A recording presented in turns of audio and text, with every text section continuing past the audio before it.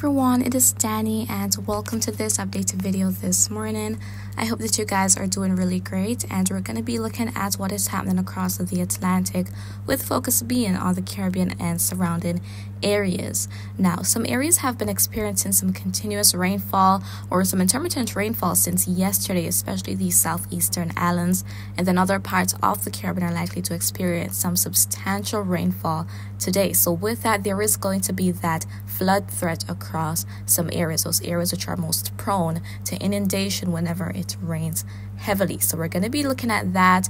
We'll be talking about the rainfall expected today, as well as those winds and even the wave heights. So let's get straight into it. We're looking at the satellite imagery here, and we can definitely see that there are those couple of low pressure areas up to the north with these fronts attached. We've got two of them over in the western Atlantic, and we can see them right now on the surface chart. Here it is. Those cold fronts are represented by those diagonal lines with those triangles, those blue diagonal lines with triangles. That is representative of a cold front.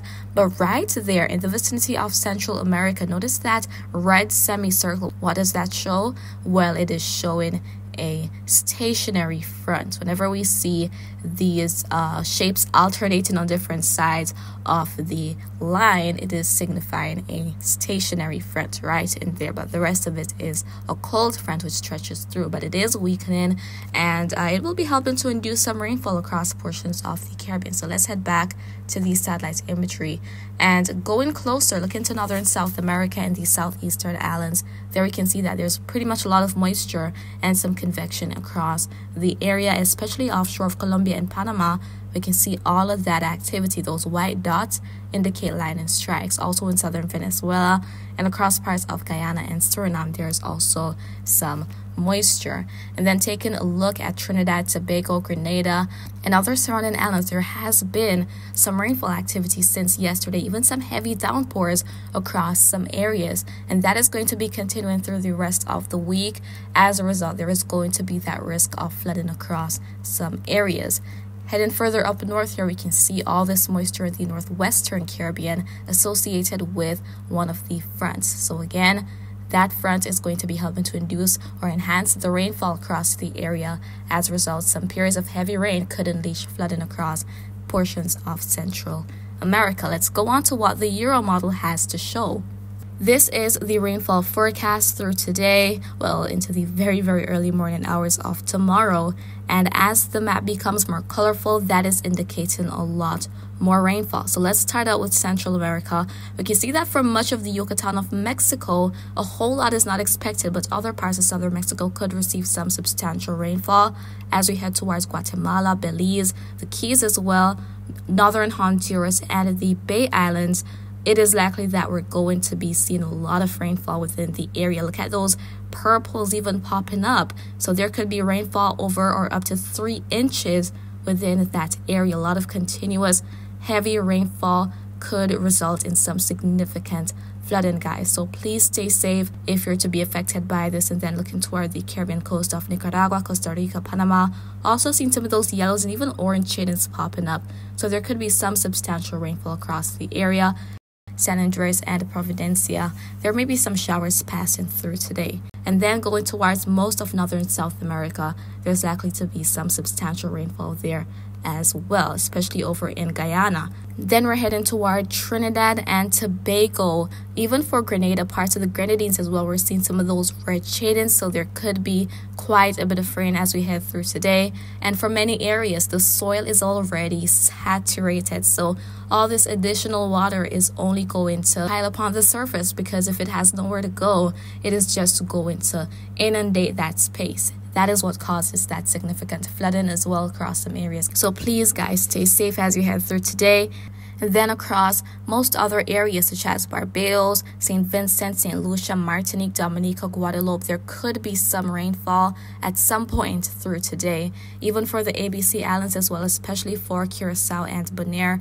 But then as we head toward most of the Leeward Islands, do not see where much is expected at all as we head through today. So Antigua, Barbuda, Montserrat, St. Kitts and Nevis, Saba, St. Eustatius, going towards St. Bartholomew, St. Martin, and Anguilla, much rain is not expected. Similar story for the Virgin Islands, but then across portions of Puerto Rico, even for Hispaniola, which includes Haiti and the Dominican Republic, and sections of Jamaica, especially in eastern parishes, there may be some rainfall as we head through today, going toward the Bahamas and Turks and Caicos Islands, Cuba, the Cayman Islands, and even up into Florida. A whole lot is not expected. Then as it relates to those winds could be anywhere from around 10 going over 20 knots, especially within those areas where we see those darker shades of purples and those blues popping up as well. So with these fronts, there is those winds coming in from the northeast, and with an increase in all these winds over a large area, there's also going to be an increase in those wave heights. So here we're taking a look at it, and we can definitely see how colorful this map is. Well offshore of the U.S., we're seeing those oranges, those reds, and those purples as well. So the waves are a lot higher out there. And across much of the Caribbean, we're seeing these shades of blues and these greens as well. So across much of the region, around, say, 4 to 7 foot seas.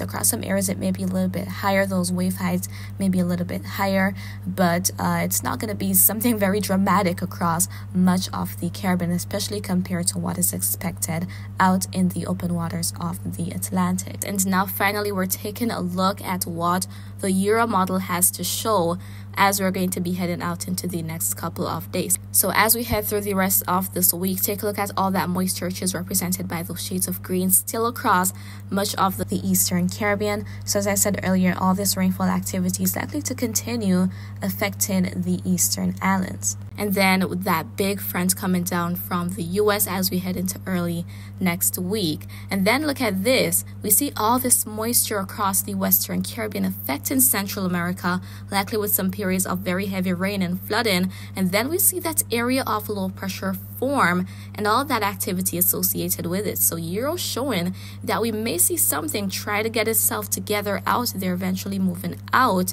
But we can see that the area of low pressure is quite broad right there. So we'll definitely have to wait and see what happens, and we'll have to see if other models are consistent about that as well. But the immediate focus or the immediate concern is all of the rainfall moving into parts of the area, the northwestern part of the basin, as well as the southeastern islands. So that is the immediate concern. But there is a chance that we could see something form in December. It's happened before 17 times, matter of fact, something has formed in the month of December. Overall, there have been 28 active tropical cyclones in the month of December. So many persons would say that the hurricane season is done, which means there will be nothing more.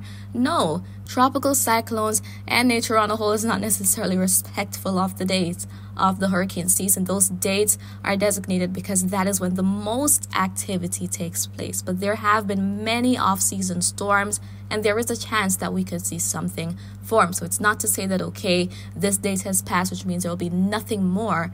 No, there have been anomalies before in the past, and it could happen again in the future. It can most certainly take place once those dynamics are favorable for it to happen. So we'll have to wait and see, guys, and we'll see if other models start to hop onto this as well, as we're going to be heading out into the middle part of the month. But there's quite a bit of time to look out for that. As I said, the immediate concern is all the rainfall and the flood threat across some areas. But I'll be keeping you posted as per usual, and that is pretty much it for this update. So I hope you found it to be quite informative.